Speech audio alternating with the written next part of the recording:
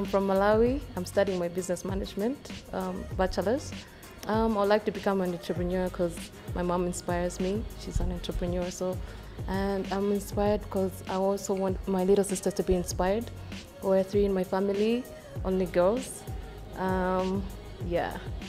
Just like any other artist, I want to inspire the world through film and television, basically, because that's the main mode of communication right now. It's the media. You know, like through my music videos or documentaries, talk about things like emancipation of women, for example. We need more women in the industry.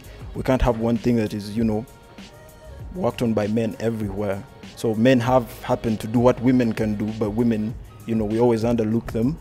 And I hope to, you know, inspire people, because I was raised by a single mother, you know, so I have seen what a woman can do, and I believe I can, you know, teach the nation or inspire the nation with art. So yeah.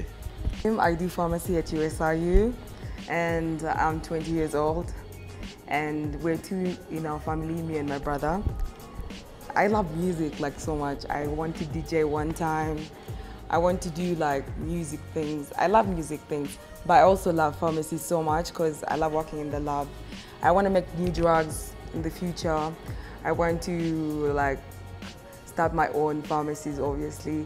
I want to do research about so many diseases. And yeah, what do I like to do? I love swimming. I love dancing. Yeah, I love dancing so much. Yeah.